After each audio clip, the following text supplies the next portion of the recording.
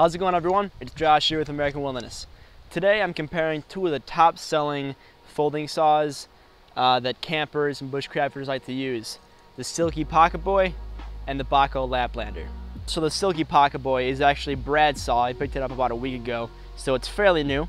It has a 6 3/4 inch blade, has some fairly large teeth on it, but it only cuts on the pull, it doesn't cut on the push, which is one of the main reasons that people will choose other saws over this one that cut both directions, like the Bahco Laplander. One of the main things that I like about this saw is the uniqueness of the locking mechanism. It locks open like that, as many folding saws do, but you can also push the lock down and open it up, and then it goes upwards like that, which is really useful for reaching some higher up branches. So I'm going to talk about the Bahco a little bit now.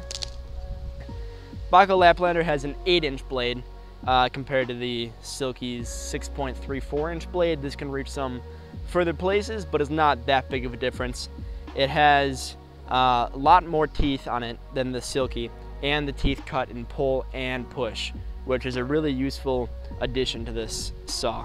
It has a plastic handle just like the Silky saw does.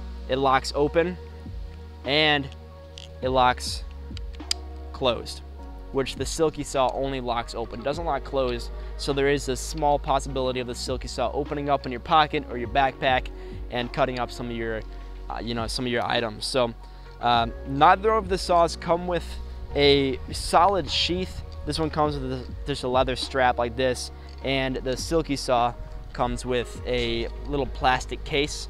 So Brad actually made this little leather case for the Silky because it doesn't have a lock to keep it closed, and then just slide that in there, and it holds the saw nicely, keeps it nice in there. We may do a video in the future on how to make one of these, a really useful item, a nice little pouch for saws, knives, things like that. All right, so let's get into some tests with these saws, and then we can find out which one you prefer. All right, guys, so the first saw we're going to test out is the Silky Pocketboy. Not sure what kind of wood this is. It was just a bit of deadfall on the ground, so I'm going to go ahead and give this a try here to see how it does.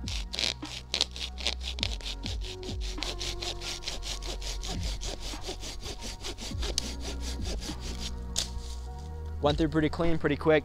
Wood is a little bit rotten, but it went through pretty good. So I'm going to go ahead and do a couple more cuts with this just to see how it holds up.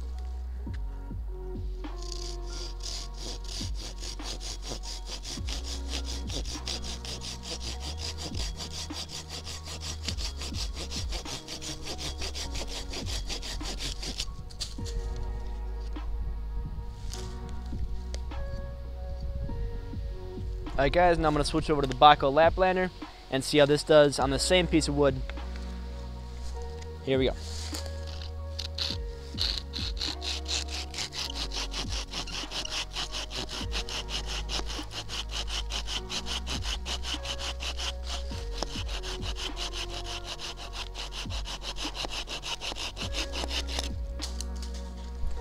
Feeling that the Silky is a little bit smoother than the Bahco, because the Bahco has this coating on it, which I think may stick to the wood when you're trying to saw through a pretty thick branch or something like that.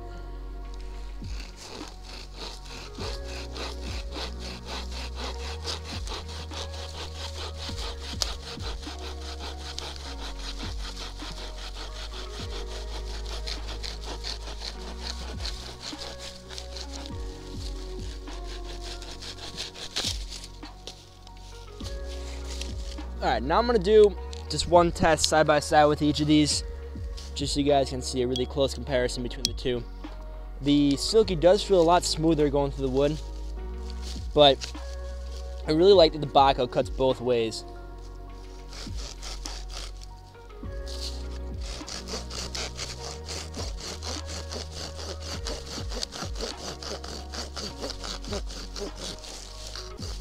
And since I'm in the wood here, I just want to do a quick test. I hear that the Silky will snap if you put too much pressure on it, and it isn't looking super flexible. If I bend it any further than this, it might snap. So that's one thing to look out for when you're using the Silky.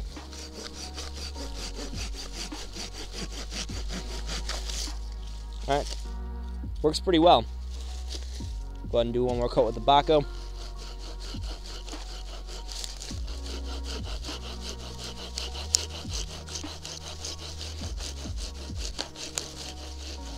Just do a little blade test here. As you can see, this one is a bit more flexible, and the Bahcos are known for not snapping at all, while the Silkies, I hear a lot of bad things about the blade snapping. But I've been able to use it fine, haven't had any problems so far.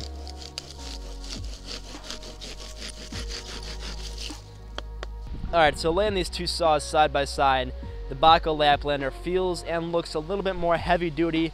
It feels like it's not gonna break on you.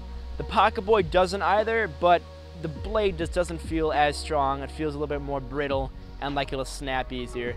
But, you know, it's not a huge deal because both companies do sell replacement blades for these saws. But the Bahco, I think, cuts a little bit faster because the serrations on the blade cut both ways, while the Pocketboys only cut while you're pulling and not when you're pushing. But that pull and push does help it go through the wood a little bit smoother, while the Bahco feels like it's getting stuck here and there just because of the serrations and also the coating on the blade. On the website they say it's supposed to help it go through the wood a bit smoother, but as you can see, it's wearing away, and I think it's actually making the blade stick when it's deep in the wood as opposed to helping it glide smoothly through there. The Pocketboy does have a polished finish on the blade, so it goes through the wood nice and smooth. Handle-wise, I think I prefer the Pocketboy's handle. It's a little bit more comfortable in the hand. The rubber is a little bit more forgiving than the rubber on the Bahco handle. But I do like the Bahco locks closed while the Pocketboy doesn't. But the Pocketboy does have that upper lock, which helps you get some higher branches. So overall, I'm going to leave it up to you guys to say which one is better. I think overall, I will prefer the Bahco just because I've had more experience with it, and I just trust it a little bit more than the Pocketboy. But if you're just doing yard work and things like that, both saws will work fine. If you're out camping in the woods, both saws will work fine. I'll let you guys decide which one you like better based on what you've seen today. Alright everyone, thank you for watching. If this video helped you in any way, shape, or form, please leave a thumbs up on the video and comment with any suggestions of future videos we can do. I'm Josh with American Wilderness. Thank you again for watching, and I'll catch you guys in the next episode.